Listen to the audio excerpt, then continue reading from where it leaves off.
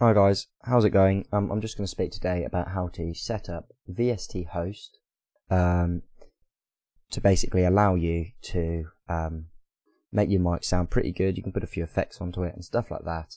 And yeah, my mic's going for it at the moment. I've got 2 copies of it open. So this is the copy of it that's actually doing the work at the moment. And this is basically what I'm going to show you how to set up today. Pretty simple, and it works really quite well.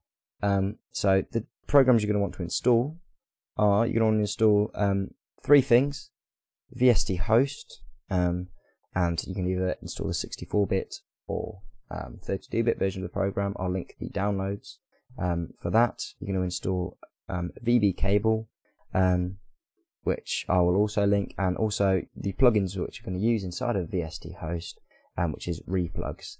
You can install all of those. It's all free software.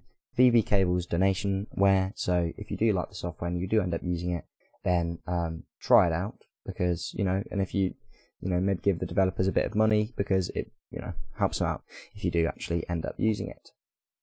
So you can install the re plugin, and you install the VB audio cable, but Vst Host, no need to install it. Just take the whole contents of the zip folder out and save it somewhere, and it's instantly good to go. Basically, you don't need to install it, you literally just run it. And when you open it up, you'll end up with something that looks like this. First thing you want to do is set up your inputs and your outputs. So you're going to go into Devices, Wave, and you're going to want to set your input as, and it's important to use MME, not DS, because DS for some reason puts a massive delay on your audio, and you obviously don't want that. So your input, I'm using my line in from my microphone, which I'm using a Scarlett Focusrite box, converter box for XLR, so I'm going to choose that. And your output port, you're going to want to go MME again, and you want to go for cable input for the VB audio cable. I'm not going to select that, because otherwise we're going to hear echoes and all kinds of funny things going on. But yeah, for the purpose of this video, you'd select it as MME cable input. Sample rate leave the same. Buffer, it's a bit of experimenting. You want to get it as low as you possibly can, without it sounding. You'll hear it if it goes too low. I tried mine on 70. Sometimes it works, sometimes it doesn't.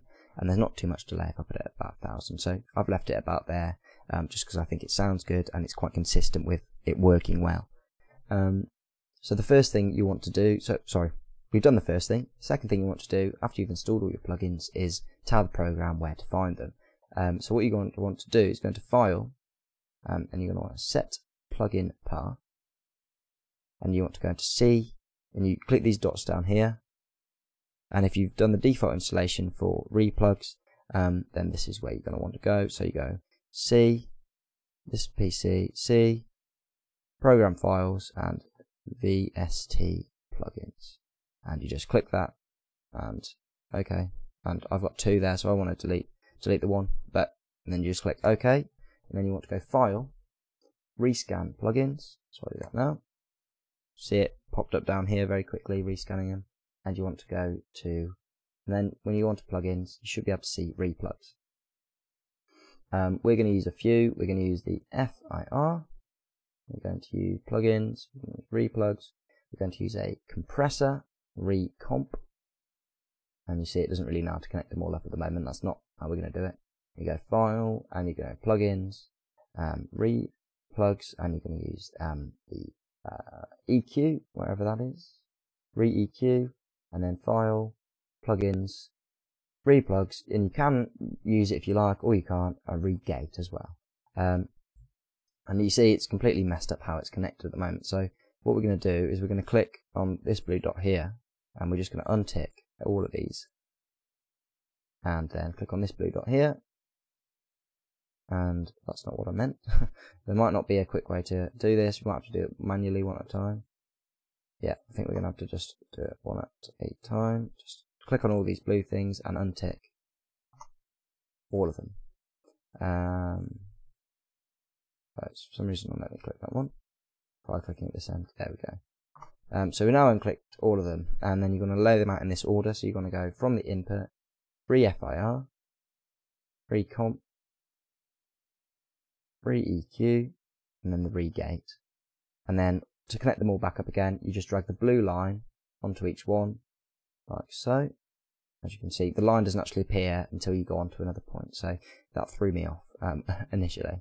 But there you go. So they're now all connected up, and you can see I've got, when I'm speaking, I've got this little green line going all the way to the output, which is obviously what you want. So now we're going to configure everything, and there is another video online that shows how to do this, but it doesn't actually go into how to configure the plugins very well, so I thought I'd make another video and concentrate mainly on how to configure these.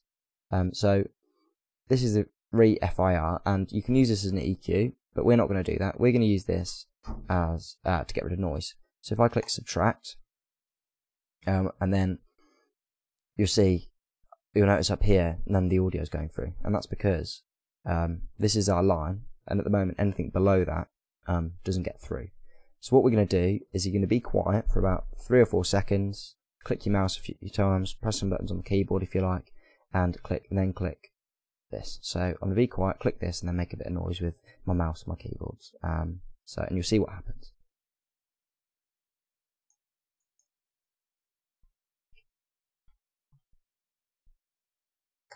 And then you untick that, and now you can see when I'm not talking, there's nothing going through still, because this is basically a line, and it gets rid of any noise below that line.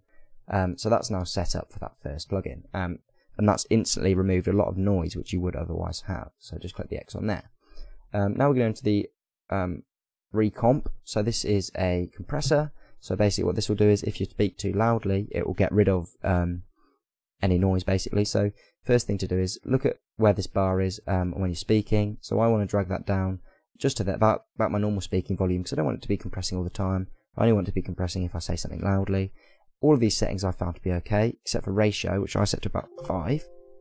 And then you'll find, if I speak a bit louder, you can see this bar here is showing the compressor working, and that's limiting the maximum volume that will be allowed through, basically. So that's quite good. That's what you need to do for that one. So just up the ratio a bit and drag that to kind of the top of your normal speaking volume. Then close that. Then EQ.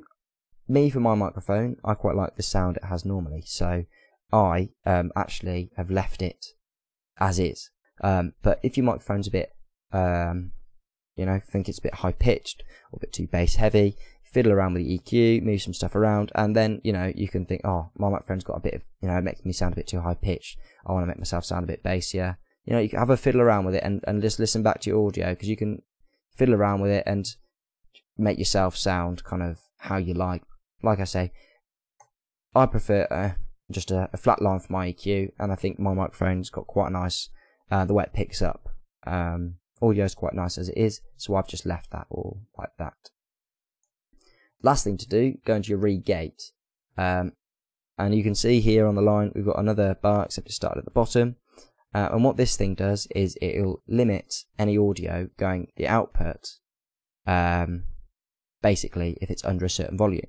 So you can see me talking is going to the output, and then if I click my mouse a few times, you'll be able to see that going to the output as well. And the way to get rid of that is if I drag this up to under where my speaking volume is, but over about where my mouse was, so about to here. So you can see when I'm speaking, I'm still going to the output, but if I click now,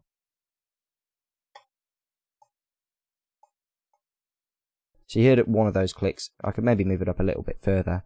But yeah, so me speaking is still going out, but when I'm clicking, it's not going out. So that's pretty well set up. And that's how you set up all your plugins.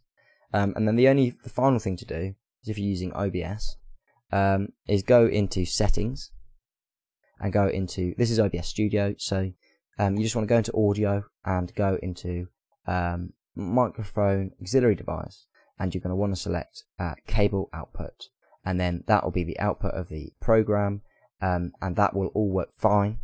The only other thing you're going to do is you want to go and you're going to want to click save, go performance, and save as, and call it, I don't mind, call it OBS mic setup, click OK, and then you want to go into performance as well, and you're going to want to make sure that autosave plugin banks is set, because otherwise every time you close the program and reopen it, you're actually going to find out that you're going to have to reset all of your values for all of your compressors and your EQs and all that kind of stuff. So make sure you autosave plugin banks, and then just click save again, and then you're ready to go, and you'll have pretty good sounding audio. I hope you think the audio in this sounds alright, and if you do, then well, try this out. It's all free, and it works quite well.